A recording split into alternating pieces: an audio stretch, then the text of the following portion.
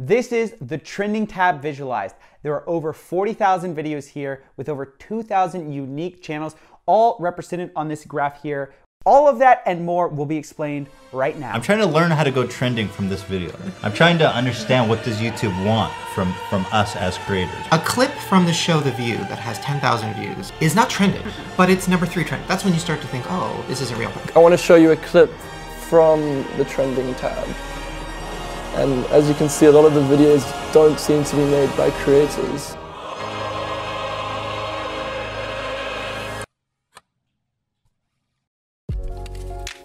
The trending tab is the most talked about, least understood part of YouTube, and part of that's because for a long time we've had nothing but anecdote and speculation.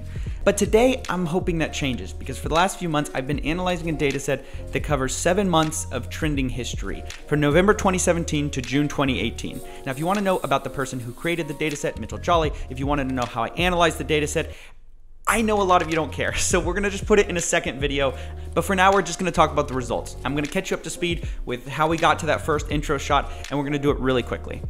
So we start with a huge amount of data, 40,000 entries. A lot of my reason for doing this is I want to answer the age-old question. Is YouTube biased towards traditional media? So if we're going to answer this question, we have to classify all the channels that trend and find out if they're traditional media or not. I had to make some definitions of my own here for the types of channels that are traditional media versus what is a YouTuber or independent creator, and I made a few other classifications as well, and now all we have to do is figure out which of these 2,000 channels is which. Manual classification like this would take way too long for one person, so I enlisted 70 people from my second channel in order to help me crowdsource this data classification. And when that's all finished, you get this. So this is what we get. How do we read it? So the first thing is the color key. Blue will be traditional media, orange is commercial, green is movies, trailers, video games, red is music, purple is YouTuber, and brown is conventional viral, anyone who trended with less than 10,000 subscribers. So what do we get? All right, so the y-axis is the average view count they got before they got on trending. So as soon as we see them on trending, how many views did they have when that happened? So we can think of that as sort of the barrier to them getting on trending, how many views they needed to get on trending. And then we have the number of unique trending videos. So let's do for instance, let's say you have, I don't know, Lele Pons. She seems to have trended about 10 times on the trending tab, and it took her about 4 million views on average to get on trending those 10 times. Okay, so that's how to read this. So what do we find? Well, the data is pretty clear. Number one, if you are high up on this, you're not going to be trending a lot. The chances are we don't see you trend a lot. And that sort of makes intuitive sense. If it takes you a lot of views to trend, you're a lot less likely to trend a lot because it's very hard to get those views. Now, who do we find trending a lot? Who do we find with a lot of times on trending? The answer is overwhelmingly traditional media. Traditional media as in ESPN, as in The Ellen Show, Jimmy Fallon, Jimmy Kimmel, Stephen Colbert, Netflix, NBA, CNN, Vox,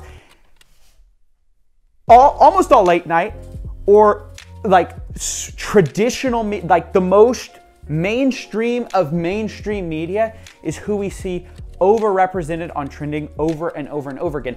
And I want to stress, this is not due to the fact they're getting more views than these other YouTubers are. For example, if Logan Paul's barrier to trending is about 11 million views, then no matter how much he uploads, he's a lot less likely to trend frequently than someone like ESPN, whose barrier to trending is on average about 500,000 views. But that's not all though. Something else caught my eye, PewDiePie.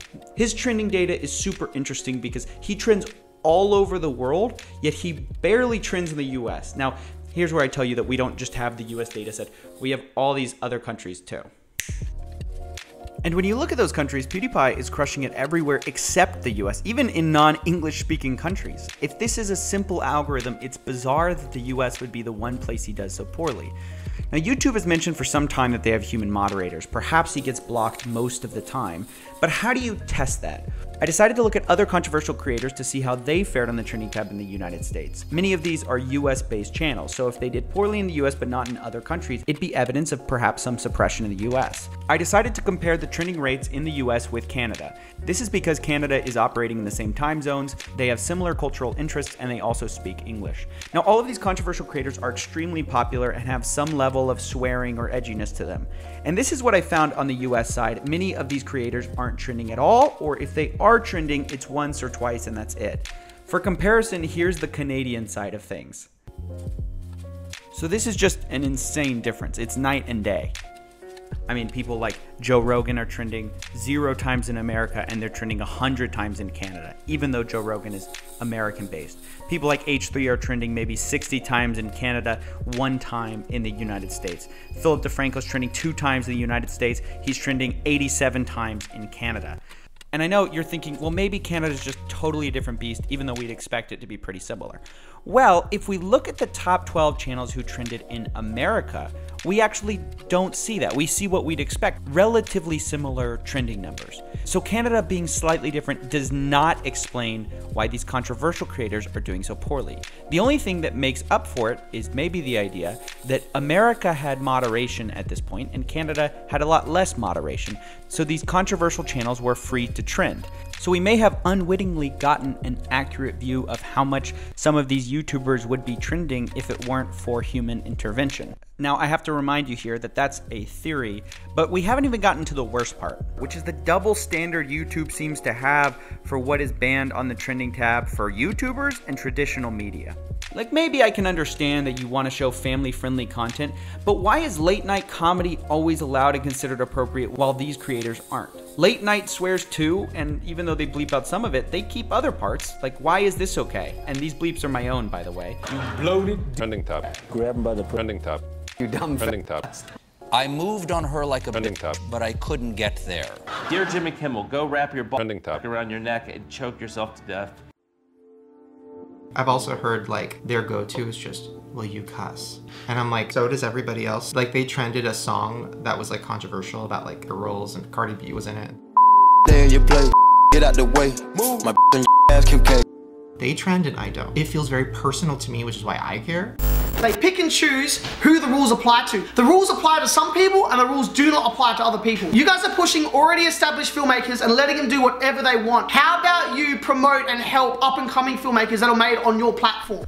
Yeah, I think that point by the Raka guys really encapsulates how a lot of creators are feeling right now, that they're feeling disenfranchised by the platform that they helped build and they feel like it's unfair. And there's certainly a lot of evidence to support that. Finally, the last thing I noticed was just how news was treated on YouTube. So there's this thing called category ID in our data set. Categories include entertainment, education, and even news. And I got curious when I saw CNN, Vox, and the Washington Post doing so well on trending. So I started to think, how much of news on the trending tab is mainstream news versus alternative news? And I mean alternative in the sense of independent, not in terms of their politics. So to find out, I filtered our data set by news and graphed it the same way we did our last video, and this is what we find. 95% of all news takes on trending is traditional media. That's ridiculously unfair to anyone seriously trying to do news right now independently. Philip DeFranco, for example, is one of the few YouTubers who even appeared on trending, and it took him 1.4 million views on average to appear those 2 times on trending. In comparison, the Associated Press trended 7 times, and how many views did it take them to appear on trending? 10,000.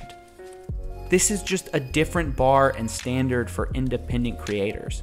If there is a standard to which we all should be set to, it should be an equal one. And look, before we move on, I know YouTube has sort of made in creator memo, they've said, oh, we're gonna fix all this. We're gonna, bump up the creator ratio to at least 50%. And all I'll say is that it's not about percentages, it's about a level playing field. And what I mean by that is, look, what's unfair in all of this has nothing to do with an extra creator here or there making it to trending. What's unfair is that YouTube has clearly put their hands on the levers to make it literally easier for traditional media to get on trending. What's unfair is that controversial YouTubers get held to a different standard than traditional media, and that 95% of news on trending on YouTube is all mainstream takes. So while I think YouTube is right in taking the first steps in fixing the system, it's about more than fixing a simple ratio. It's about giving the creators who built this platform a fair chance.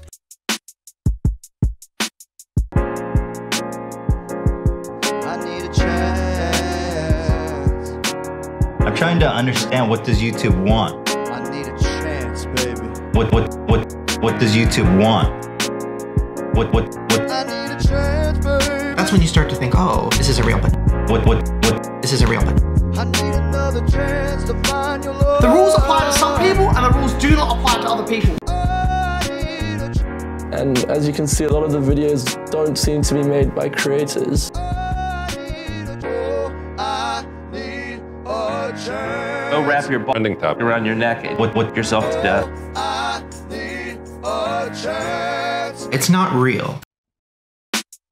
Thank you so much for watching that video. The last thing I want to say is sort of to answer an objection that I know I'd have while watching this video if I didn't do the research myself. And it's along the lines of a realization that I had while researching this video, and it shaped the way I made it, which is that if you're a savvy viewer, you probably noticed I only checked out the relationship with views and trending. And you might be saying, well, don't you know, Stephen, that the trending algorithm considers any number of signals. There's a lot more signals that YouTube considers. Why didn't you consider any of those? Why didn't you try to figure out what those had to do with it?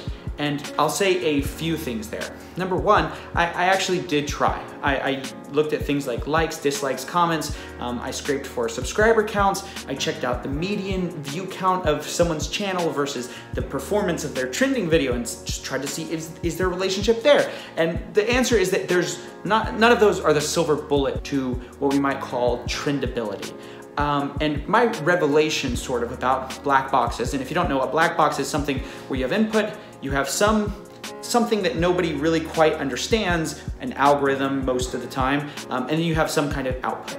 What I realized was, rather than focusing on the algorithm, which contains signals that we do not have access to, such as shares, where the views are coming from, what views YouTube's even considering outside of YouTube itself. We don't have access to any of that back-end data. So we literally don't have access to some of the key variables. So when that's the case, instead of trying to deconstruct this, we can look at this. We can look at what the output is, because we know the input, and if we have the algorithm, we sort of have the output. But it's also the case that if you have the output and the input, you can make inferences to what the algorithm, the black box, is. And that's what this video was all about. So my intention when only talking about views was to shift the conversation away from this and to talk about this. Because this is, in the end, what actually matters when you're talking about a systemic bias. Regardless of whether there's explicit or implicit biases here, whether it's human moderation or just YouTube's choices and what they favor, traditional media is getting the bulk of the attention, you might say. They have a different standard for them. And that is what I wanted to highlight in this video. So I know I didn't get to everything. I know I didn't cover YouTube's own intentions. I know I didn't talk about every angle of this. This is not the end-all be-all take on the trending tab, but I wanted to give you a little insight into why I focused on this side of things. So thank you so much for watching. Thank you to my patrons, everyone who supports me on Patreon. It's a huge part of this channel, and I hope you have a wonderful day. Check out that second video if you want to see the nuts and bolts, and I'll see you later. Oh, I need a chance. Give me another chance at your love. I need a chance.